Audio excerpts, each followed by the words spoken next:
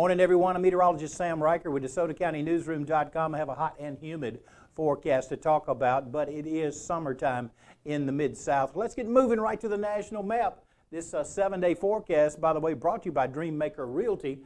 Low pressure system that used to be Alberta moving north of Nashville. Nashville will have a rainy morning, but that rain will move out of the area late this morning there. We're going to have a partly cloudy day today.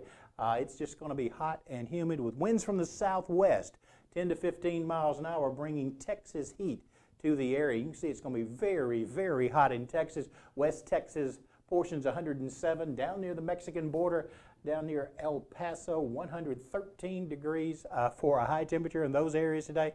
It's going to be quite warm. We're going to be in the lower 90s across our area.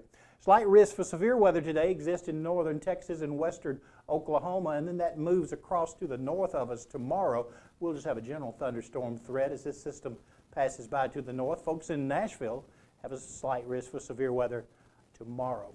Here's the forecast for us today. 92 degrees for a high temperature, low tonight 74, 30% chance of thunderstorms in the afternoon hours, 93 and partly cloudy tomorrow with a 20% chance of afternoon thunderstorms, 94 on Friday with a 30% chance of storms, Saturday partly cloudy, high temperature 95.